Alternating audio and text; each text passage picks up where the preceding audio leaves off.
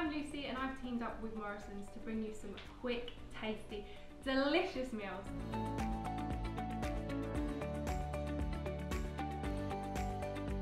Today I'm going to make a chicken katsu curry.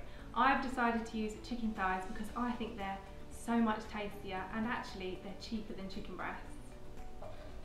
I'm going to pop all the onions in, lots of garlic. Ryan won't mind, I'm sure. So I'm just going to cook these for about 5 minutes until the onions start to go a bit soft. So I'm going to pop the carrots in. Sweet potato, which is my favourite. So now I'm going to add some curry powder, roughly a teaspoon. I'm using a mild, but if you like it hotter, go hotter. A little sprinkle of turmeric, roughly a teaspoon, but I'm not going to get all chefy, just a little sprinkle. So now I'm going to add in the soy sauce, so it's roughly a tablespoon. And then I'm going to give it a nice big stir so everything's covered. Oh, it smells amazing. The next is the chicken stock. So once this is in, I'm going to leave it for about 10 minutes so everything's cooked through and lovely and soft. So while I leave that to simmer, I'm going to move on to the chicken thighs. Pop them in there. And now the fun bit. So you can get out all your stress now. It's a little workout.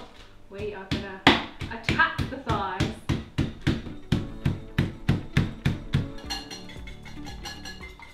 Grab your chicken thigh, give it a little dip in the egg, then into the oats, and then pop it onto a baking tray. Now I'm going to pop them in the oven for 20 to 25 minutes. So while the chicken's cooking in the oven, I've popped all the sauce ingredients into a bowl and I'm going to give it a little blitz. They look perfect and so crispy. So I'm going to pop them on the chopping board and give them a little cut.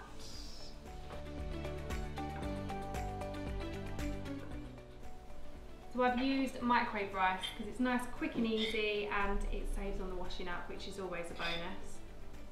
Then add the sauce.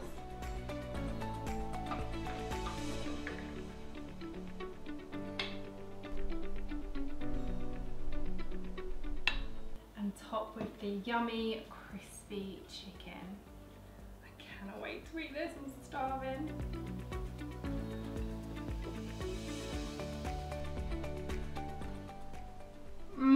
That was so good. So crispy. Check back next week for more of my delicious recipes.